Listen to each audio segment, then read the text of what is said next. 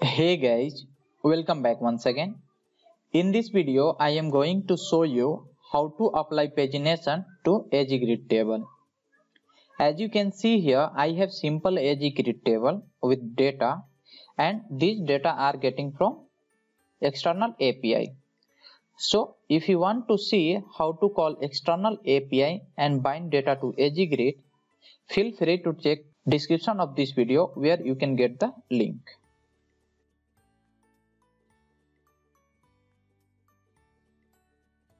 Alright, let's get started and implement pagination. Okay, so let's go to the VS Code here, and here you can see I have edge grid, and here I have defined this property column definition, default column definition, and on grid ready. So basically API call I am making and binding the data that is getting handled here on grid ready function. Now let's go to the default column definition. So here I am mentioning sortable equal to true. That means I can sort the table. Okay, and next property is editable true. That means I can edit it. Okay, the next property is flex 1 and filter true.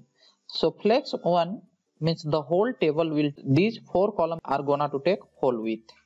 Okay, and the another one is the filter, so I can filter from here, filter a certain record based on the condition. The next property is floating filter. The floating filter in the sense we are going to get this filter below here, means below the columns.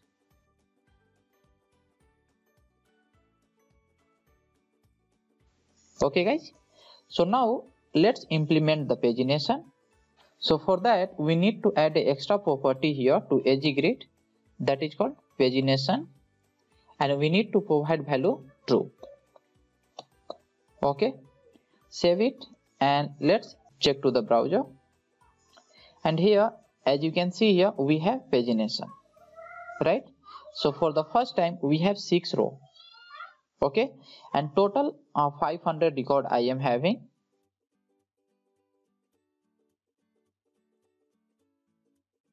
Let's think if I don't want 6 page only here, I wanted to be 4 or 3, something like that. So how can I do that? So for that we need to add pagination size. Okay, so what we can do, we can add another one property here, that is called pagination. So pagination page size, and let me give here value as a 4. Save it and let's come back here. As you can see here we have here 4 records, right? Because we have mentioned here 4. If I am mentioning here 5, so I will get 5 record. Okay, so now I can see the first time I will get only 6 record. What if I will mention more than that? So let's mention 10 record. So the scroll bar will be added here and you will get 10 record for the first time. Okay,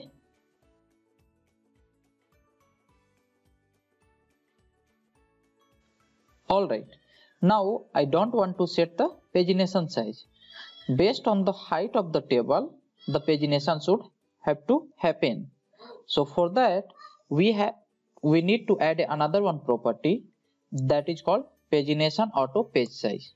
So here pagination auto page size, and here this is gonna to take boolean value, so we need to provide true, and let us see. So as you can see here we have 6 record. Okay, now let me increase here this height of the table. So now I have height 500, so you can see here we have 8 table. Okay, so let me revert it back.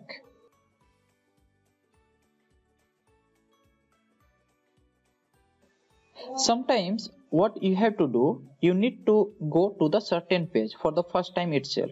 So how can we do that? That means once we are loading the table, I need to go at the page number 10. So how can I do that? So for that what we can do, while the loading the table, we are making call of this function on grid ready. Once the grid is ready, means rendered successfully. So let's go to this function, and here after setting the data, what we can do, we will get these params, okay, and from the API, and we can write a property here, okay. So that is called pagination go to page. So pagination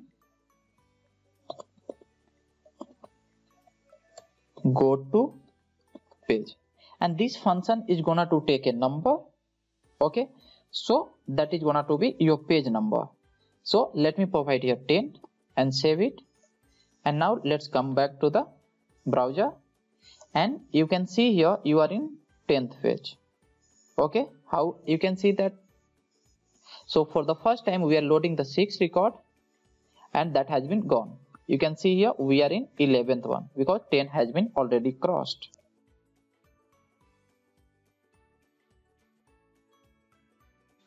What if you want to select the dynamic pagination size from here at the top? So what we have to do, we can add a drop down at the top. So here let's write select and give some options here. Let's define for the first time 10,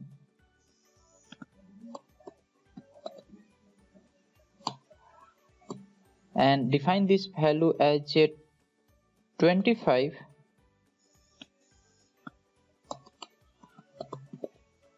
and here let's add 50 and option, let's call it as 100, okay. So now what we will do, we will define this value here. So value is 10, value is 25, and here this value is gonna to be 50, and here it's 100, okay. So now let's come to the UI, and here you can see we have a drop down with a different value, okay, but it's nothing happening as of now. So for that, let's handle a on change here. So on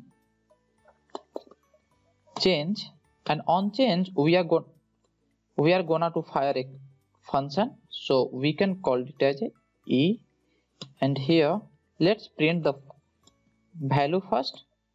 So e dot target dot value, save it, and let's come here and go to the console,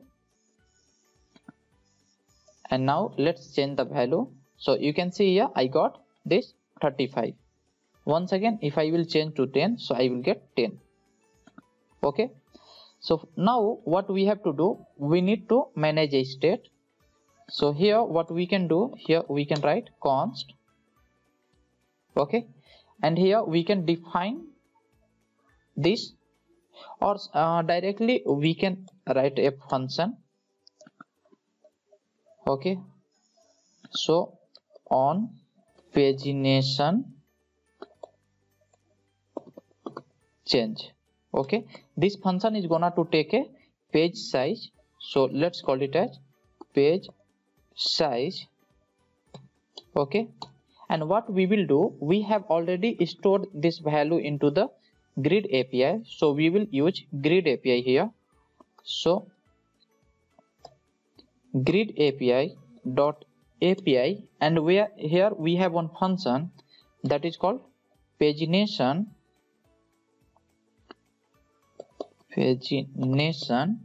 set page size, okay. So this is what basically we are trying to do, and what we will do, we will give here I did mistake, so page size, and here I need to pass this page size, okay. And now I need to call this, so I need to define this one, so const, and I need to call this function, okay. So what I will do, instead of printing here doing console log, I will call this function, I am passing number from here. So now save it and let's come to the UI. So here I am selecting 25, but here still we have 6 rows. Why is it happening? So everything is right. Okay, so what we have to do here, we need to remove this property. Okay, pagination auto page size, because this is gonna to take based on the height of the table. Okay, so what we will do, we will comment this code, save it, and now come back to the browser. And here you can see we have 10 for the first time. Okay, now let me select 25. So you can see here I have 25 data right now. If I am going higher, so you can see I have 100 data.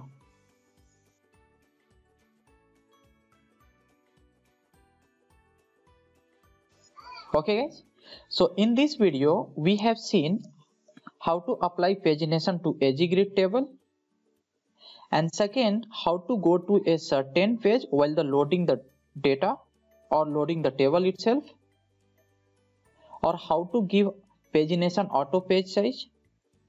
Okay, and how can I give an input box here, and from there I can go to the certain page. Alright, you can find download link in description of this video. If you like this video, do like, share and subscribe. Thanks for watching. See you in next video.